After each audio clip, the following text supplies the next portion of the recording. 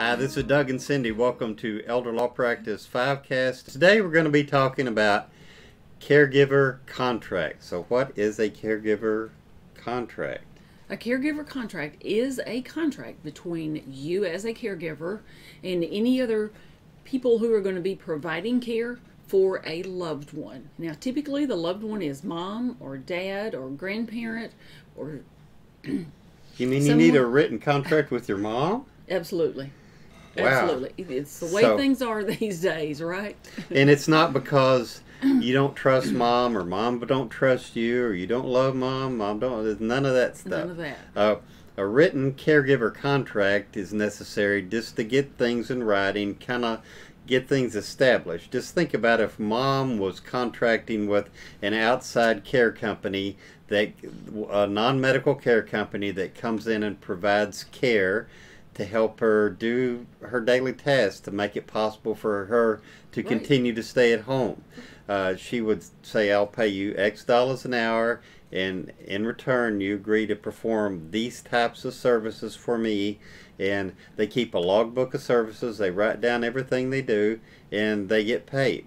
Well, that's understandable with an outside company because they're a company. You don't know these people. They're coming in and you got a contract, but you're her kid. She's your mom. Why do you need a contract?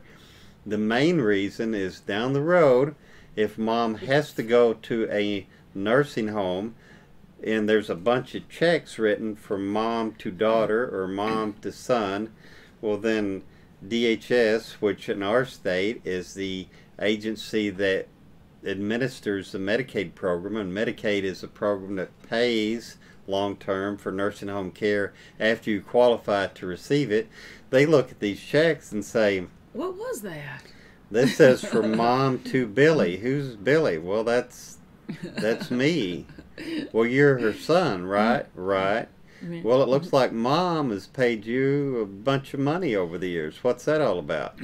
Well, I did some stuff for her. And unless you got something in writing, what it looks like is mom transferred money to you, which they consider as uncompensated transfers or gifts.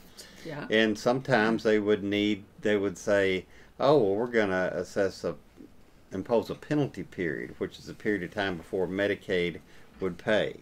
Okay. So, a contract between you and your loved one, you're providing the care for them.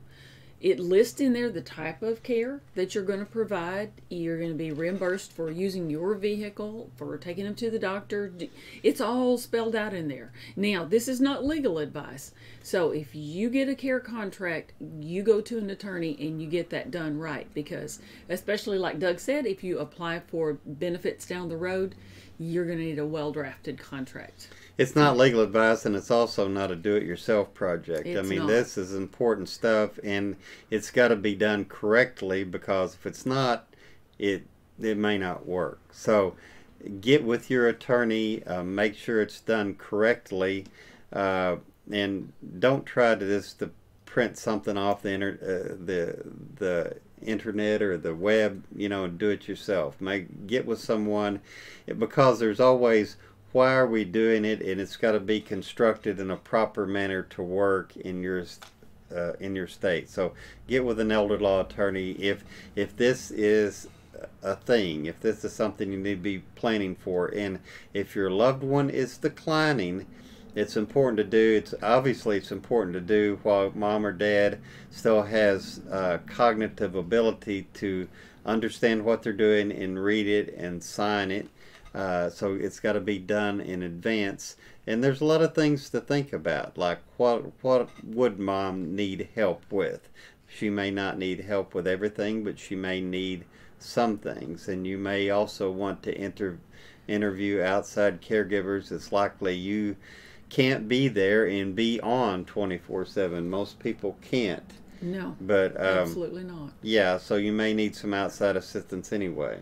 So this is a part of your plan. It fits in with the rest of your legal documents and the plan that your loved one has for the rest of their life. It names who the caregivers are, who's being cared for, the different types of services that are going to be provided, the rate that you'll be paid. Like, and Doug said, You have to write it down and record what you're doing.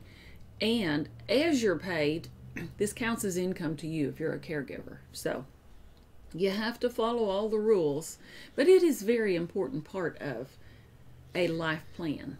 And you would have some things in writing like what are we going to do for mom? I mean, maybe cooking, make sure she's got 3 meals a day, cleaning, housekeeping, whatever types of things. And you may say, I do those things anyway. But here's an important point.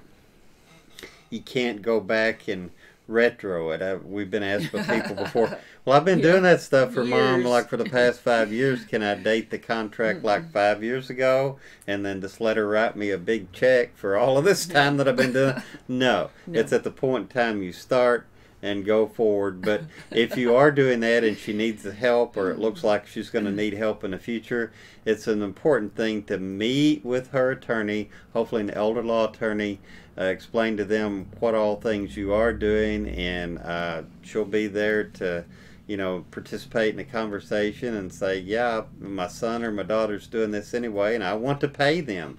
They should be paid, but it's got to be done properly. And you know, this may not work in all states. Again, that's why you get with an elder law attorney, someone that knows the system, knows the Medicaid system.